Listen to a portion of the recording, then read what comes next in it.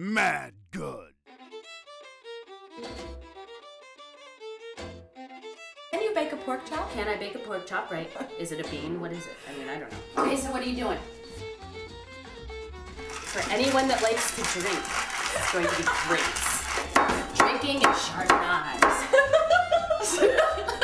We'll use this, don't worry, we won't waste it. I promise. We'll make pina coladas later or something.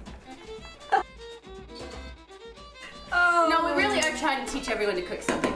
Well, she is. I'm not so much, but you know. Scrambled eggs, deviled eggs, soups, stews, sauces. We just made dip. Hey, where did you say you got this from? The grocery store. Just regular grocery store. I mean, but where? What is this? Good God. Explain it to you. Oh, all right. Now it says to cream the butter. Do you know what that means? Cream the butter. Now, you know, any recipe that starts with 2 sticks of butter, It's gonna be good. Yeah, it can't be all bad. It's gonna be Okay? good. Yeah. I think it has an interesting smell. It smells almost nutty.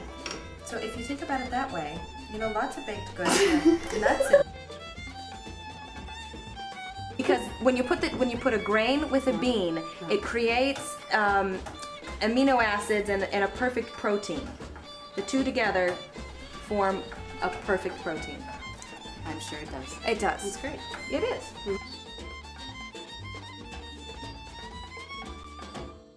Cook, eat, drink, but always make it mad good.